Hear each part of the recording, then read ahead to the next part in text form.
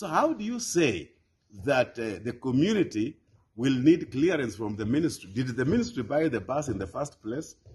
Show me in my constituency, Lurambi, where Ministry of Education bus is available anywhere.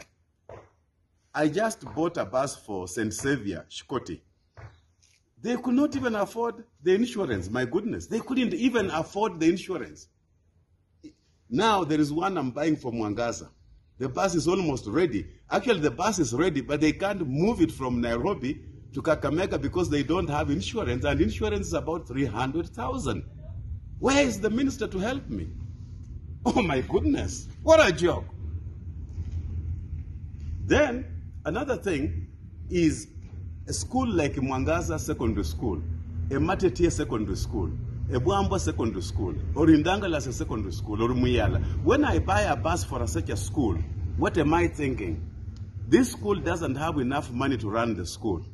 Actually, the minister doesn't even give them enough money to run their day-to-day activities. So by giving them a bus, the community doesn't get this bus for free from the school.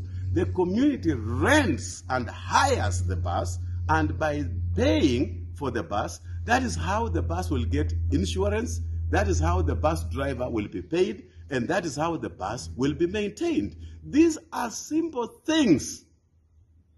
And so how does the minister say that I and my people will need permission from some stranger to get a bus that I bought myself?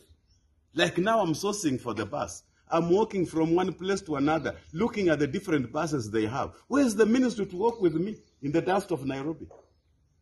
Then they want to dictate me on what belongs to me.